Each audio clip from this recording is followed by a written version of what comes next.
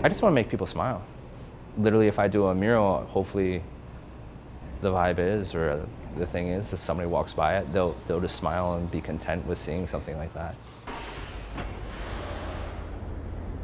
I think there's some little thing that says, like, if you have a painting in a museum and you catch the viewer's eye for more than like 5 seconds, and they're contemplating whether they love it or hate it, you won either way. When I was a pissed off kid, I was doing graffiti. Really crappy graffiti. I wasn't really good at graffiti. So basically it was an outlet though.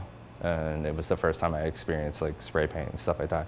But I had always drawn, I had always scribbled and recreated album covers and like stuff like that.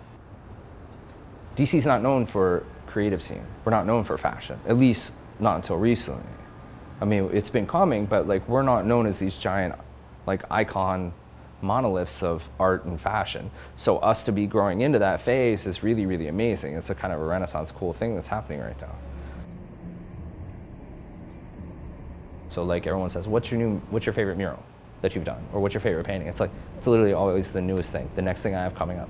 That's my favorite thing in the entire world, because I get to be a little kid. I get to get excited and hyper and and then go paint, and at the end of it, like I'm already thinking about the next one.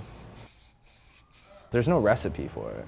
If there was, that would be amazing, but it doesn't work like that. It's not like Kool-Aid and you just open it and you mix it up and then there you go, that you have art and people want to buy it.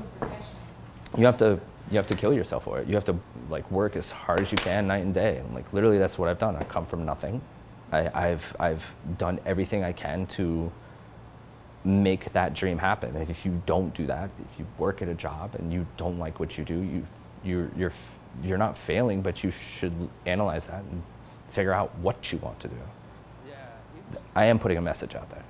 I'm not peace, love, and hippie, but I'm definitely just like 2 seconds to try to make people happy. 2 seconds to try to think about my community, try to build out and help make the community more beautiful.